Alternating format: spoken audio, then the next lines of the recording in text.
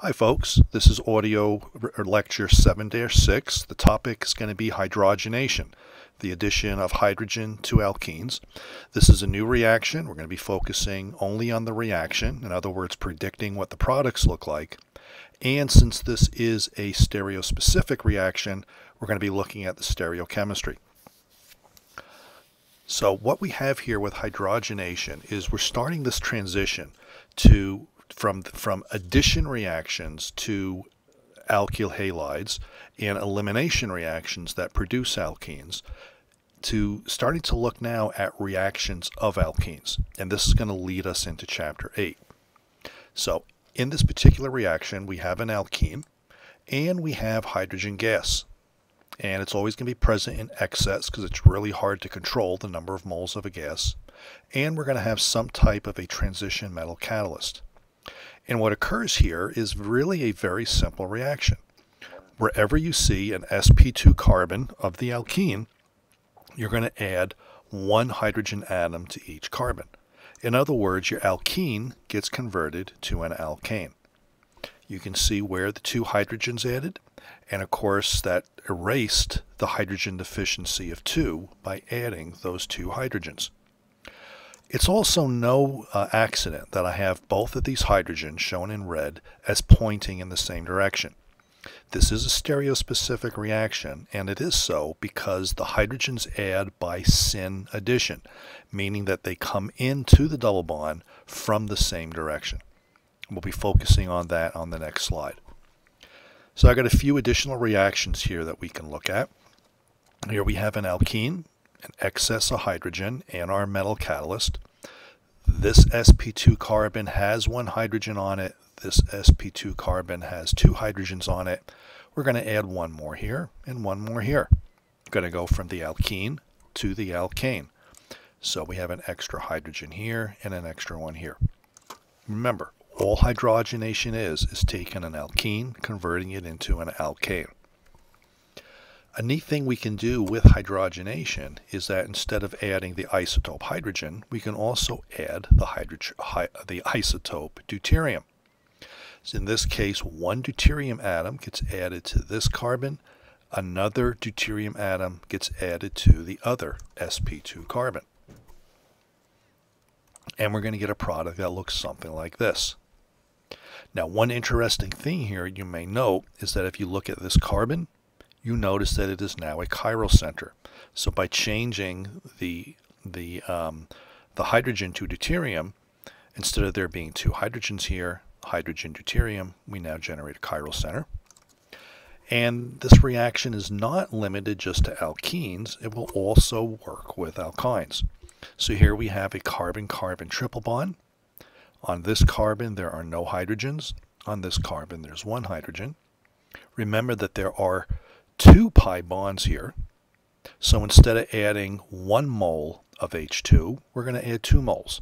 Now I'm not putting the stoichiometry here because this is present in an excess.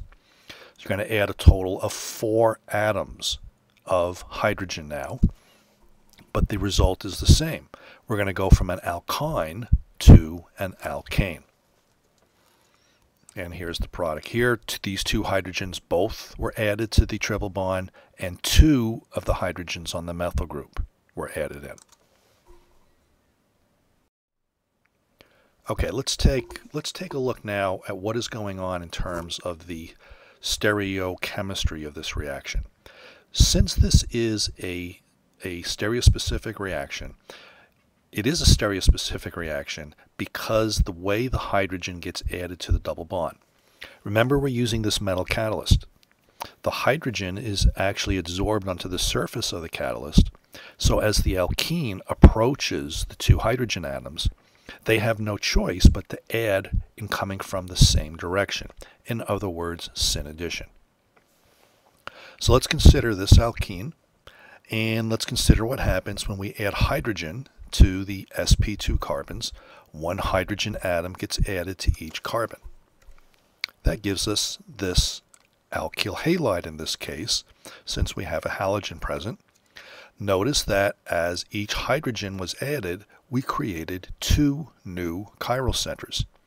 So we can ask a bunch of questions now related to that. First off, what will be the maximum number of stereoisomers? You may remember that there is this little formula, 2 to the n, where n is the number of chiral carbons. We have 2 chiral carbons here. So that means there is the maximum of 4 stereoisomers. But since we have syn addition of hydrogen to either face of the alkene, we are only getting 2 stereoisomers being formed. In other words, this is a stereospecific reaction because we're not getting all possible stereoisomers, just a select few. So how do we go about actually drawing the proper stereochemical configuration of these two stereoisomers? And that's actually pretty easy to do.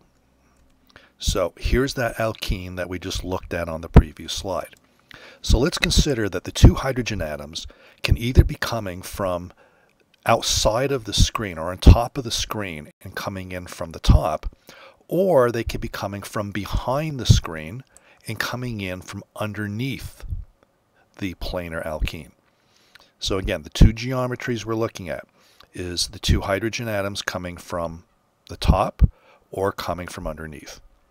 Let's consider what happens if they come from up top first. So here's our hydrogen molecule. These heavy lines represent the direction the hydrogen's coming from, so they're actually sticking up out of the screen as they're coming towards the double bond. As the bond forms between the sp2 carbons in these 2 hydrogens, they're going to end up coming up out of the screen, but it's going to push back this ethyl group and this chloro group. It's going to push them backwards. Again, the hydrogens are sticking up out of the screen.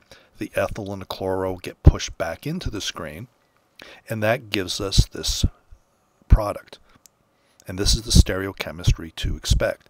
The 2 hydrogens are on the same side, both coming out of the screen. It pushed back the ethyl group, it pushed back the chloro group. Now, let's consider what happens if the 2 hydrogens are coming from back behind the screen. Okay, so we can consider this orientation. The hydrogens are coming from back and underneath. They're going to be both bonded going backwards. That means the ethyl group gets pushed forward and the chloro gets pushed forward, giving us a product that looks like this. 2 hydrogens came from the back by syn addition, pushed the ethyl and the chloro forward. So how are these 2 related to each other? If you look at the configurations, or you may want to pause the recording and actually determine what the configurations are.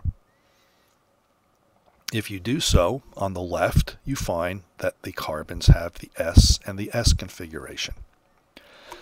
Now, for the molecule on the right, all you have to consider is, well, the hydrogens are both coming from the opposite direction, meaning that you should get the opposite configuration. In other words, the R and the R.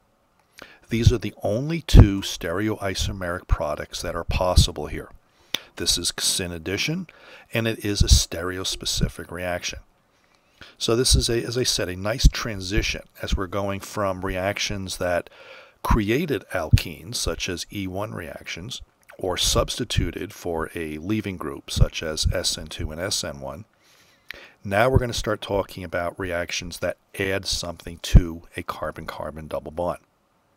Also, this particular recording is the last one for Chapter 7, and this is the last bit of information you're responsible for exam number 3. And that is the end of this recording.